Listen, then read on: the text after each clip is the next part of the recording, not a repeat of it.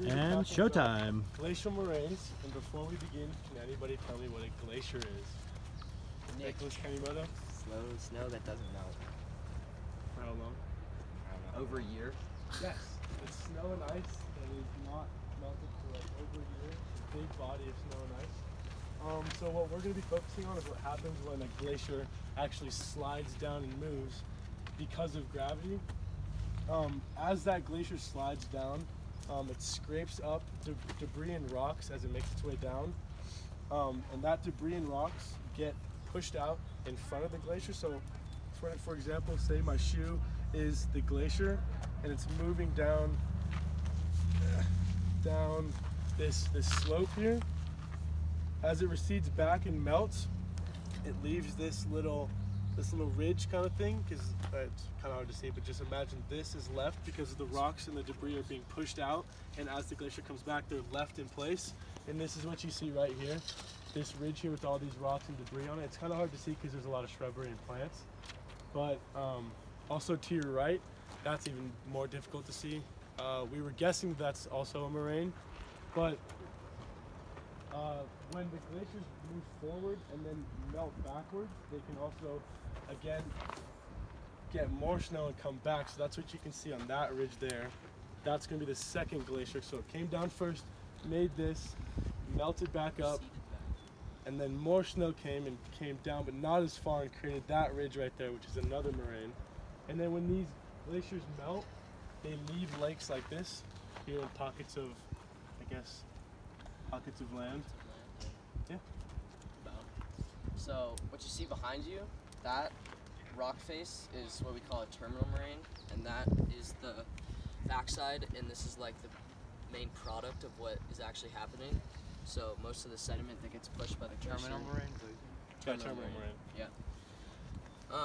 And then the debris that's been pushed to the side, this is known as lateral moraines, and those are the two basic ones you need to know. But there's also one more, which is the medial moraine, and these are pretty rare, but there can be glaciers and sediments that happen right in the middle when it recedes.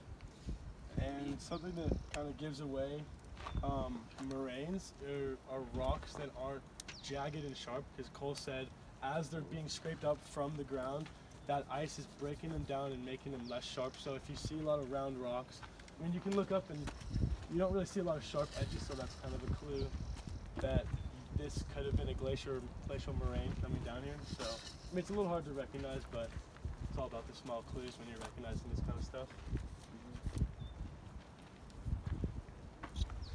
Yeah? Oh, Any questions? Can you go over terminal moraine again? The terminal? So a terminal moraine is basically when the glacier is done moving about, this final product at the very end, and like that's an example right there.